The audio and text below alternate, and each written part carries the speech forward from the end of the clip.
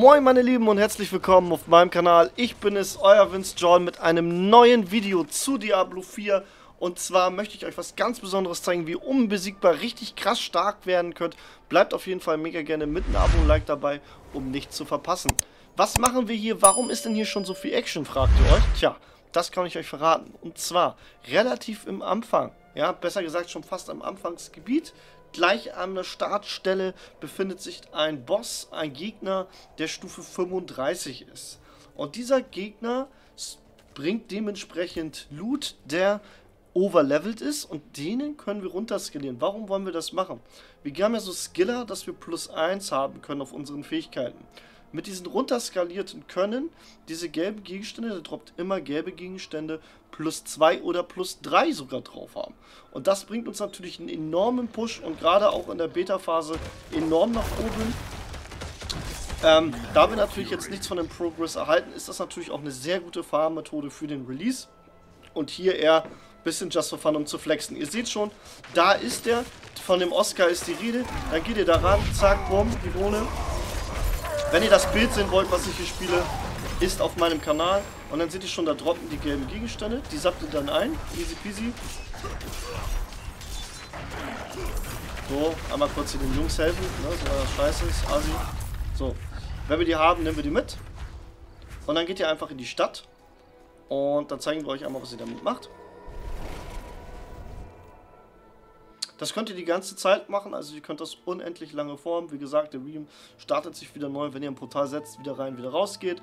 Einfach wie wir das jetzt machen, wenn ich jetzt wieder zurückgehe durch das Portal, ne, kann ich euch nochmal einmal zeigen, zeige ich euch einmal. Dann ist das einfach wieder neu geladen, dann ist der Boss wieder da im Optimalfall und andere Spieler sind auch da, um euch zu helfen. Ihr solltet schon ein bisschen höher dafür sein, theoretisch könnt ihr es auch mit Level 7, Level 10 machen, hier reingehen. Und dann die Jungs warten dann halt hier immer wieder, bis der wieder neu spawnt.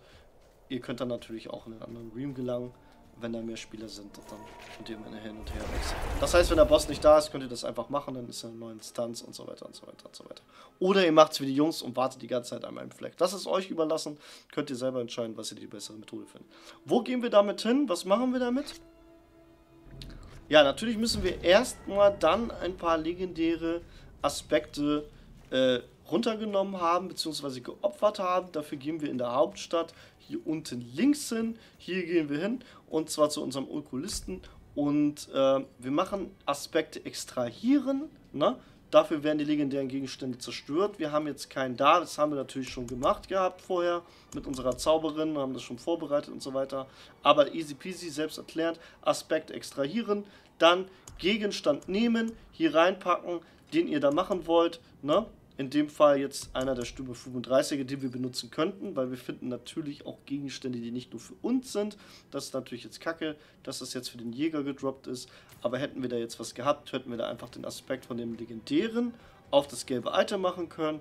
Damit skaliert sich das gelbe Item runter und wupp, die Bohne, mit ein bisschen Glück haben wir dann einen geilen Skiller, dass wir dann +2, +3 auf unsere Fähigkeiten haben und dann eventuell sogar nochmal Wirbelwind oder sowas. Ne? Das wäre natürlich richtig geil in meinem Fall. Ja, falls ihr euch wundert, Expertise kann man in der Beta nicht machen bei Barbaren. Die Expertise ist weiter oben im zweiten Gebiet. Die Rogue-Klasse und die Zauberer-Klasse, die kann das aber und würde ich auch als Starterbild empfehlen. Wenn ihr dann noch ein geiles Starterbild für die Open Beta braucht, bleibt da auf jeden Fall gerne dabei auf meinem Kanal. Da werdet ihr diverse finden, auch für Hardcore-Charaktere. Also wer Hardcore spielen möchte, seid ihr auf jeden Fall auch am Schlüssel. Und ich bedanke mich. Ich bin erstmal raus. Euer John. Peace.